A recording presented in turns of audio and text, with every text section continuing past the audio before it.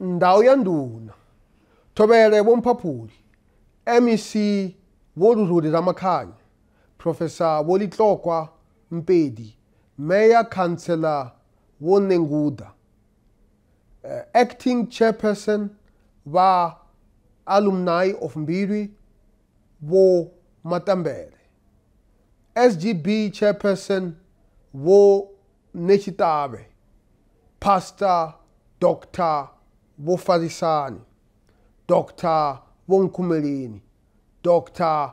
Wombuba, our principal and our mathematics teacher, Mr. Muroiwa, the current principal and our biology teacher, Mr. Lijade, who also was my Standard 9 biology teacher, our male chief prefect, Mr. Katuchero Mamaila, our female head prefect, Mrs. Chiwera Mutlantla, our class prefect, Mr. Aruani Ramaburana, my 1989 classmates, my mother, Katuchero Marwala, my family members who are here and who are not here, Jabulile, Katuchero, Tendo, and Denga.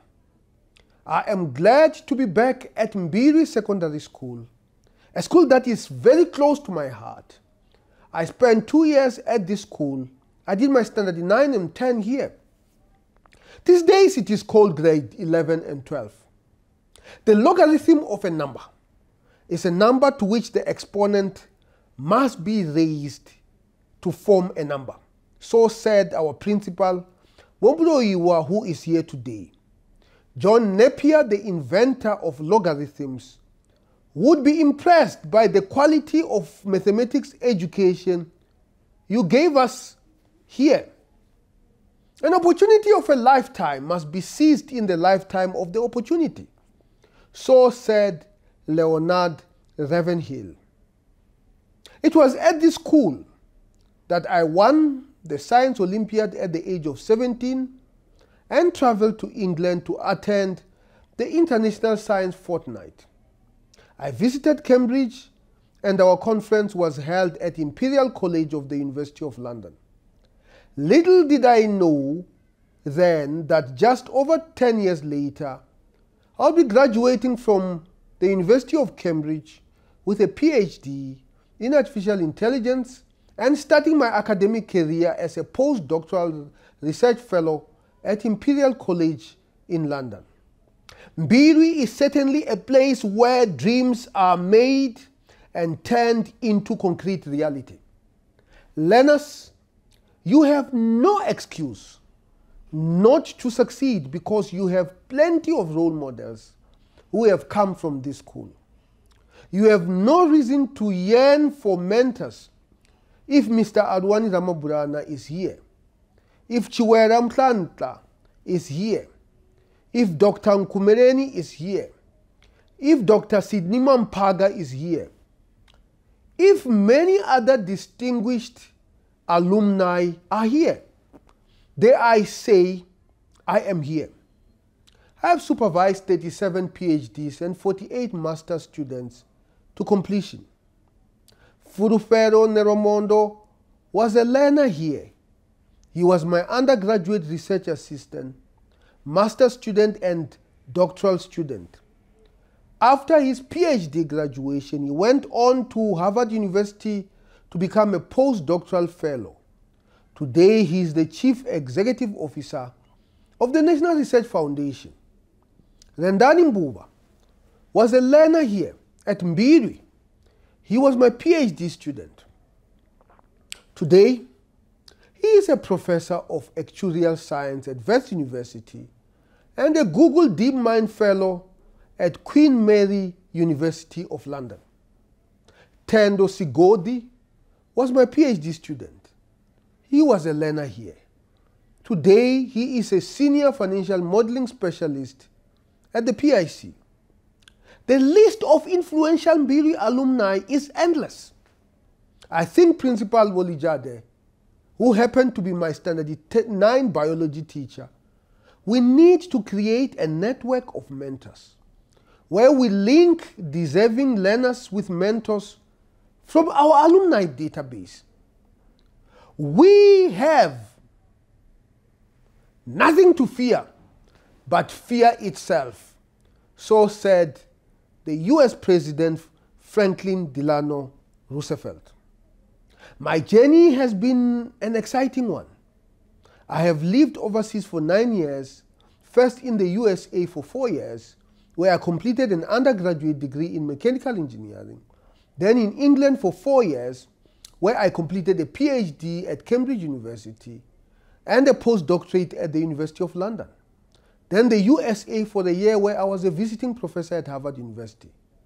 I then worked for South African breweries. Stop brewing beer and start brewing people, so said a voice which became my Damascus moment. I left SAB to become a professor of electrical engineering at Wits University. I then spent 14 years at the University of Johannesburg, first as a Dean of Engineering, then as a Deputy Vice Chancellor for Research, then as a Vice Chancellor and Principal. Amongst my achievements at UJ is that I have made UJ 3.5 billion rands wealthier during my Vice Chancellorship. I have also created two more campuses. I leave UJ as the #1 research university in South Africa, which is ranked 2nd in Africa according to the Times Higher Education Impact Rankings. I leave UJ under the capable hands of Professor Tlokwa Mpedi, whom I have worked with as Deputy Dean, Dean of Law, and Deputy Vice Chancellor. The future is bright for UJ, that I am blinded by the intensity of the light. The world out there is vast, and those who understand it are going to succeed, and those who do not understand it are going to fail.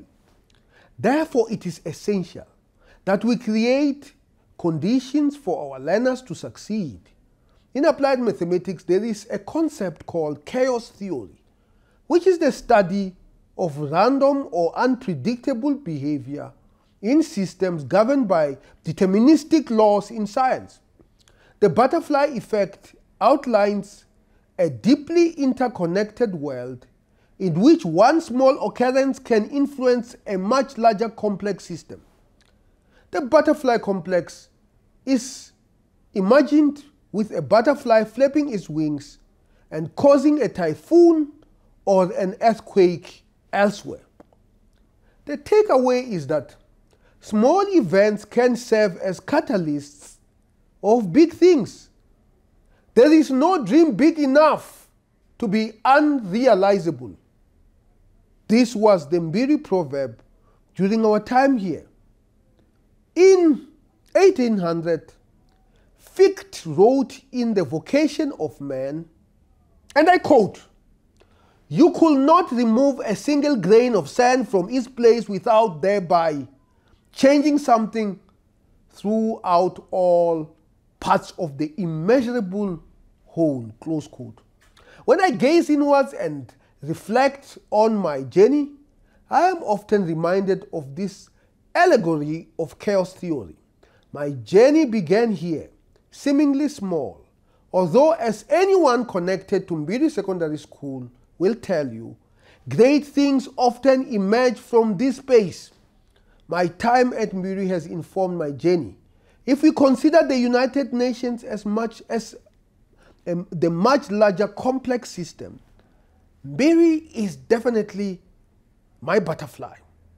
In A Sound of Thunder, the classic science fiction writer Ray Bradbury describes it as a small thing that could upset balances and knock down a line of small dominoes, and then big dominoes, and then gigantic dominoes, all down the years across time, close quote. If we are to place a more optimistic spin on this, my start at Mbilwi has reverberated throughout my career. It has put into place the very mechanisms that have led me to this point. Often when I discuss my childhood, people are surprised about the opportunity and promise there was from here at Mbiliwi Secondary School with teachers and principals who are here and who were there when I was here. Many of my books, and I have written 27 books and one in Chinese, are informed by lessons learned here at Mbilwi. Many of the solutions I have posited to some of our deepest challenges have found roots here. From an educational perspective, I never found myself wanting. Misconceptions about dusty classrooms and poor educational outcomes are often hurtled about. This is certainly not the case. The author Chimamanda Ngozi Adichie warns us of the danger of a single story. A single story makes use of the overly simplistic and sometimes false perceptions we form about individuals, groups, or countries. Mbilwi, like schools in similar context, often falls prey to the notion of the single story. Yet, it was here that I was exposed to some of the keenest minds I have ever encountered from incredibly diverse backgrounds. It was here that my interest in science, technology, and engineering were awakened. It was here that my journey to the United Nations University really began. It was here that I began to understand education as a truly transformational experience. I have traversed the world and education institutions throughout it, but it is here with the formation of my very identity that I learned many of the lessons I will cling to. The German psychologist Erik Erikson once said, and I quote, "The social jungle of human existence, in the social jungle of human existence, there is no feeling of being alive without a sense of identity," close quote. I am deeply cognizant of the fact that my upbringing and connections to Venda define my identity and thus my very human existence. Throughout my career, though my career has taken me to new and distant lands, my connection to this place and its people has only grown stronger and has served as a constant reminder of my journey. As the Jamaican activist Marcus Garvey appropriately phrased this sentiment, and I quote, "A people without the knowledge of their past history, origin, and culture is like a tree without roots," close quote. It is a strange feeling existing between two worlds, one rooted in my past, the other hurtling towards new horizons. Yet, betwixt and between these two worlds, there exists a synergy that has characterized much of my career and undoubtedly will continue to define my path going forward. Despite growing up in the throes of apartheid and amid great uncertainty and discord, we never found ourselves wanting for opportunities. I often reflect on the diversity and transformation Mbilwi demonstrated long before 1994. Arguably, this very experience prepared me for worlds and adventures anew. I certainly dreamed big, but as you know, in the context of our country, often the odds are stacked against dreams of that stature. I'm one of the lucky few, and as Mbilwi had taught me, the future is in science and mathematics. For those of you not familiar with the history of this school, although South Africa generally fares poorly in these subjects by global standards, Mbilwi stands out starkly as an outlier. Mbilwi should continue to excel. It should continue to promote people of substance, such as Dr. Nkumereni, the first orthodontist of African descent in South Africa. It should continue to produce business leaders with a kind conscience, like Mr. Aruani Ramaburana, the former CEO of Daimler Financial Services. It should continue to produce thinkers of great thoughts, like Professor Muronga, the Dean of Science at Nelson Mandela University, and an expert in realistic fluid mechanics. Continue to dream and work hard to achieve your dreams. It is impossible until it is done, said Nelson Mandela.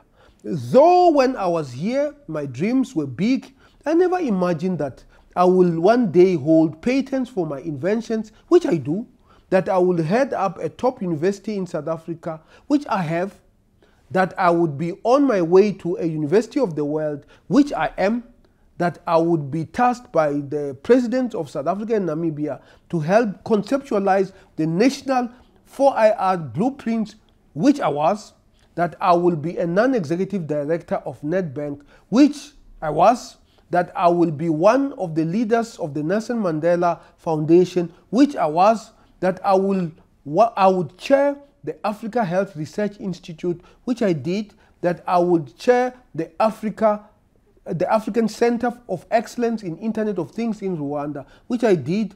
As for me and my family, I leave South Africa to become Under-Secretary General of the United Nations as well as Rector of the United Nations University. I am the third South African UN Under-Secretary General after Judge Pillay and Dr. Phumzile Mlambo-Ngcuka. I'm the first African to lead the UN university. The United Nations University has campuses in Japan, in China, Malaysia, Finland, Germany, Portugal, Ghana, Belgium, Venezuela, New York, and Canada. As I carry this important task of leading this university in all these countries, I carry with me context I learned here, the culture of learning and hard work to create a better world. I am truly grateful for the butterfly effect made possible by my start at Mbilwi. The Chinese intellectual Jianji Senchang in 600 AD wrote, and I quote, "Return to the root and you will find the meaning," close quote. This indeed has proven true, though in the coming weeks I will move approximately 20,000 kilometers away. My roots will remain firmly entrenched here. My beginnings will continue to inform my journey. I will tackle global challenges with the lessons of my youth. I will fight for sustainable development that sees pockets of excellence such as Mbilwi grow from strength to strength into great stature. I will embody the values that were shaped in this space. My clarion call to those who are in power here today is that we must create a South Africa where an aspirational teenager from the village of Maravue is not seen as one of the lucky few. We must build more schools that encompass the ethos of Mbilwi. The dreams in villages, the dreams in townships are just as valid as those nestled between the suburbs. We should not wonder why our youth dare to dream so big. We should not hope that they strike it lucky. Instead, we should foster an environment that makes it a growing reality. As the Nigerian poet Ben Okri wrote in The Famished Road, this is what you must be like. Grow wherever life puts you down. Close quote. To this, I must add, with a sense of acknowledgement of your beginnings, Ndiaribuwa. The University of Johannesburg, the future reimagined.